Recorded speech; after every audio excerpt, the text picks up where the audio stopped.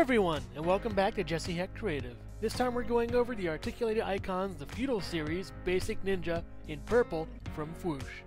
Before we begin, leave this video a like, subscribe to Jesse Heck Creative, click the bell icon for more creativity, and leave a comment with your favorite Articulated Icons Ninja color. Mine's purple. Now let's get to it. So let's go over this box first for the Articulated Icons, the Feudal Series, Basic Ninja, in purple. That's it on the front. I like the font on this thing. It's very sort of stylized in a way that makes it look like sort of architecture kind of font. Very, nice and neat and sort of lined up. And this one's a little more sort of messy and weird. There's a little dent in the front of the box, kind of a little sort of blood spatter right over here. This whole thing is one big blood streak, actually. Kind of the top with the Fwoosh logo right over here. Articulated Icons, Feudal Series. Looks very nice. We have a ninja on the side holding up his sword with this piece that isn't on him usually. We're going to go over the back in a second. We have some more just stuff over here. All this little bio dialogue. If you like to read it, you could pause it if you want. It's pretty nice. This is not the usual price for that. I got that half off. I'm really grateful and glad.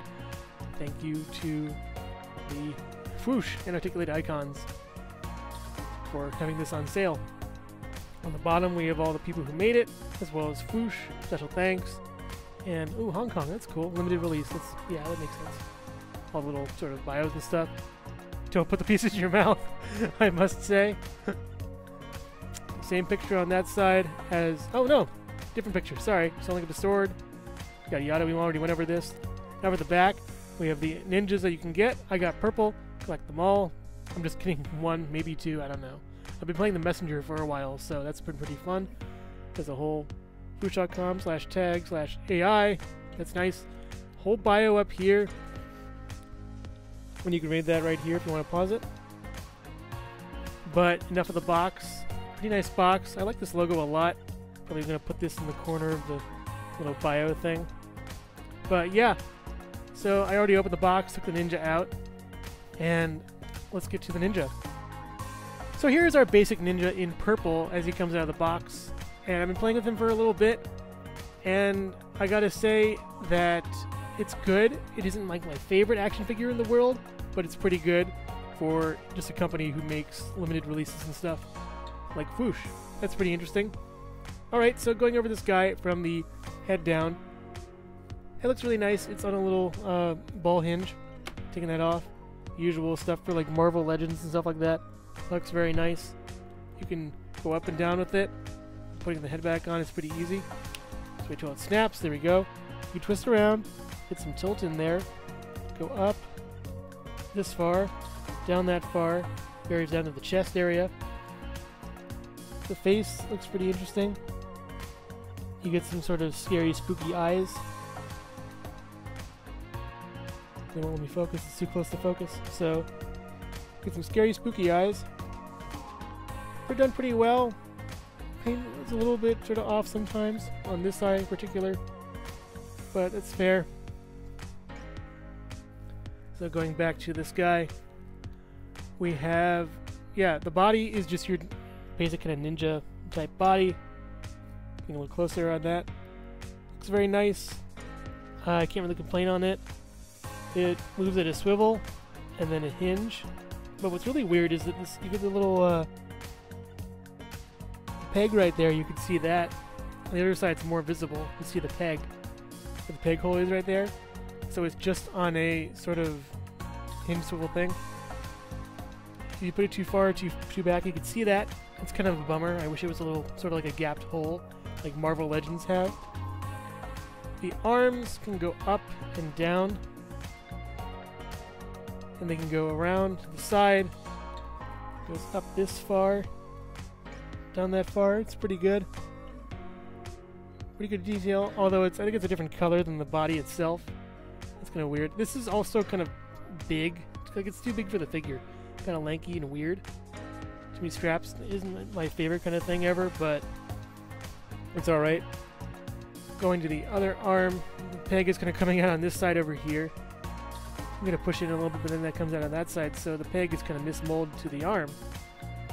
And the hands are the weirdest part of the figure for me. So it's on a little tiny peg, and it's on a sort of swivel where half the ball and peg is in here, and the other half is embedded in the arm, I believe. I'm not going to take it out.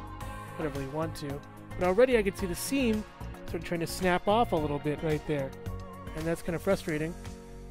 Also, I don't know if I like this kind of setup for the hands and stuff. It's kind of weird. You can move it as much as you want, but it's very loose and can come off pretty easy. So that's a bummer. It doesn't really want to work too well with that on that front. And on the other side, it's the same kind of thing. It's even looser though and a little more gappy. The hands are really malleable, which is good. Just took that off. It's a figure made for posing and not for play, which is pretty obvious from now. You get a trigger finger in there too. I don't know if ninjas can hold guns or anything, but alright. So you get a waist turn on the bottom. For that, it was kind of stuck initially. I had to kind of force it a little bit. This little belt right here looks pretty cool. I like that it breaks up the action a little bit.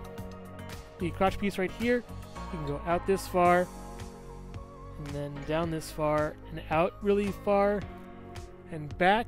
It's pretty okay. It's alright. So, swivels on the legs, and then you get I don't know, just doesn't really kick to the butt. It's kind of a shame. It's the wrinkles and stuff, all the patterning and everything. It's pretty good.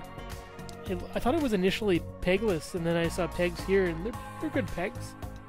It's kind of cracking up here though on the top where the peg was put in. So that's good, I guess. Swivel at the boot area on the bottom, and then you go up here and down there, and that's my problem with this figure. My exact issue is this thing right here. And I'd actually shaved some pieces off of this. They're kind of coming out too far. But the foot coming off, like as I opened the package, it was very frustrating.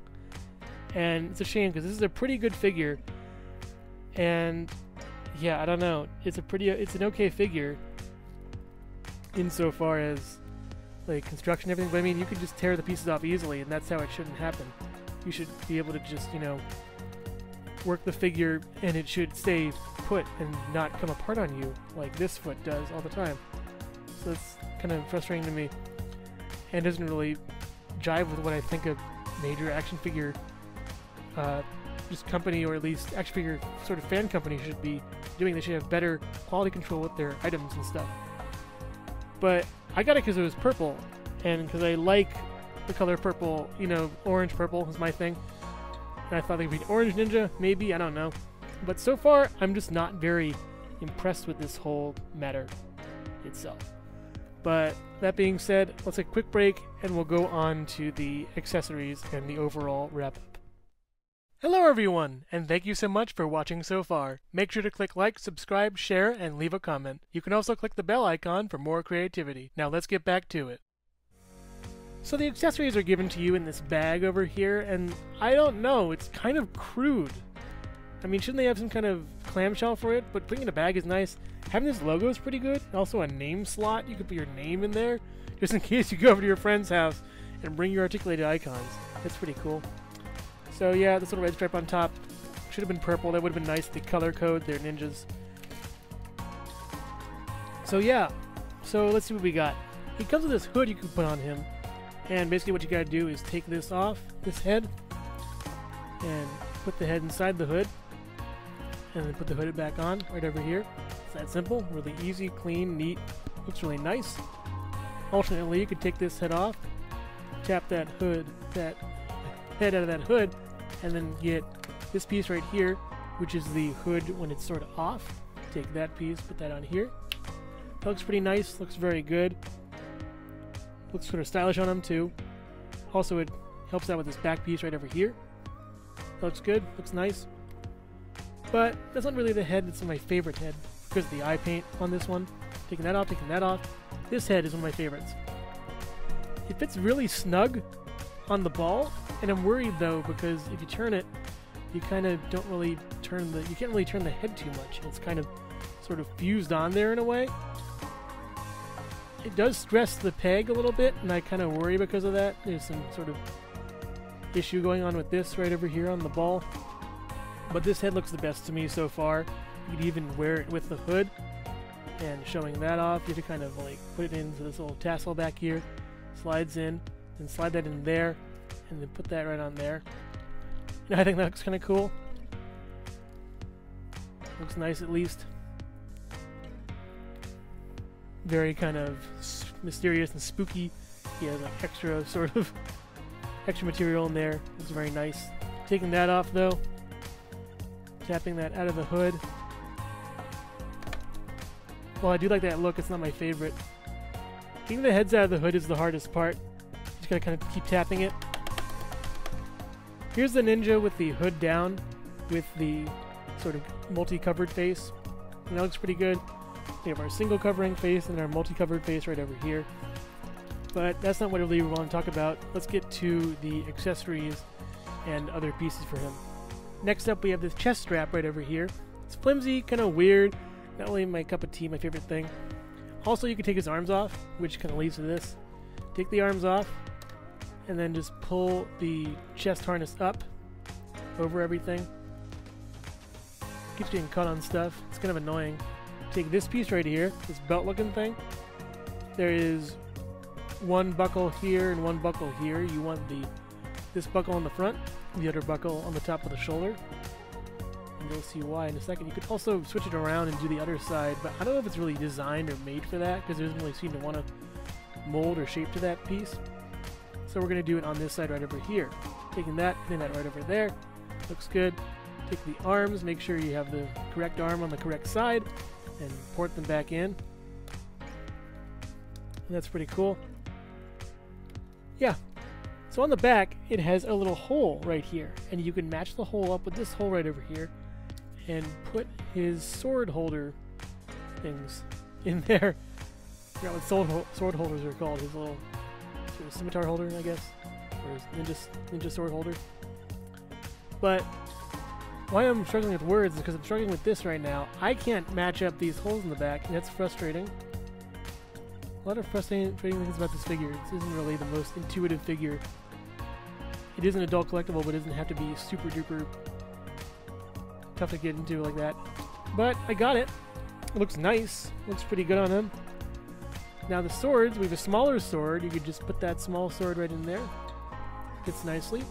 The larger sword, put that in there. If I remember correctly, there was I think a paint defect on this, but no, it looks actually better. Okay. Guess it was something else. Maybe from the inside of the sheath. That's what the word is, sheath. It looks good with the swords in the sheath. The swords actually can come out quite easily. You can put them in his hands quite nicely. The hands really give way really well. That's pretty cool. So yeah, we got the swords, we got the sheath. But what if we don't want to use these hands? We can use other hands. He has some sort of karate chopping hands, and that's pretty cool. Some regular sort of just fingers together hands. They look nice. Not the best though, because it looks like the paint is kind of coming off of them. There's a lot of white on them, like the paint wasn't applied or something. They look kind of silvery and sort of weird, and that's kind of off-putting to me. But they're pretty good hands. They stay on quite well. At least they don't fall off like the other holding stuff hands do, like these do. These hands fall off a lot. Taking these off, and finally we have our fists. I don't think I'm going to be using them, because honestly karate chopping is way cooler. Yeah. So, okay. And that there doesn't really want to go in too well. It's very, very trial and error kind of figure. And honestly, figures should be ready to go out of the box. This foot keeps falling off too, sometimes. I have to keep, you know, messing with it so it doesn't just plop off. Okay, so yeah. He's just a good figure, I guess. I also want to mention he has this small knife right here he can wield, but it won't really do too well in this sort of limp wrist kind of thing right here, where his wrist just keeps on waggling. He doesn't really want to stay posed too much. The weight of the knife really brings it down. So I'm just going to give him karate chop hands and probably call it a day on this guy. To be honest, to be up front, this is not a good action figure. This one specifically, I'm saying. Maybe there are better purple ninjas out there, but I maybe have gotten a lemon. Who knows?